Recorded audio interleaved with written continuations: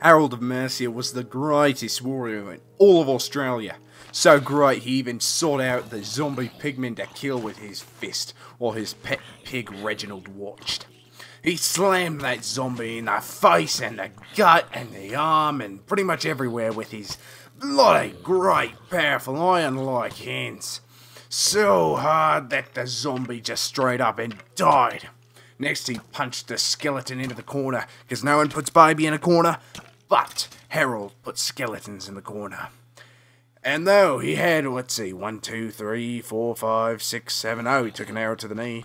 Even though he had 7 arrows in him, he continued his monster hunting trip and journey thingamabobby all the way into late autumn. And put another monster in the corner, because it's Harold's baby. No one puts baby in a corner, baby puts everyone else in a corner. It's just how it is. And then he saw the rarest of all the woodland evils.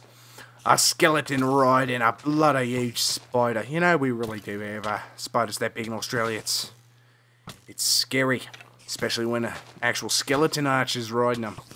And he got shot definitely more than 20 times in this massive, epic fight to the death and to the...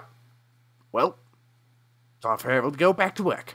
Because Harold was really part cat and had 9 lives. Granted, his monster hunting journeys, he had used up 8 of those lives already, so this was his final life. This is his last chance at defeating... Oh, I killed it! And, skeleton stuck in the earth. Alright, burrowing skeleton powers would not save this white bone devil with a bow. And even though he took about 15 arrows in one arm, Harold succeeded where others failed.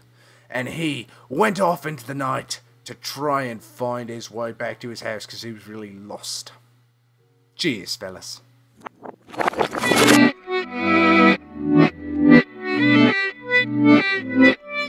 I hope you enjoyed that story time video.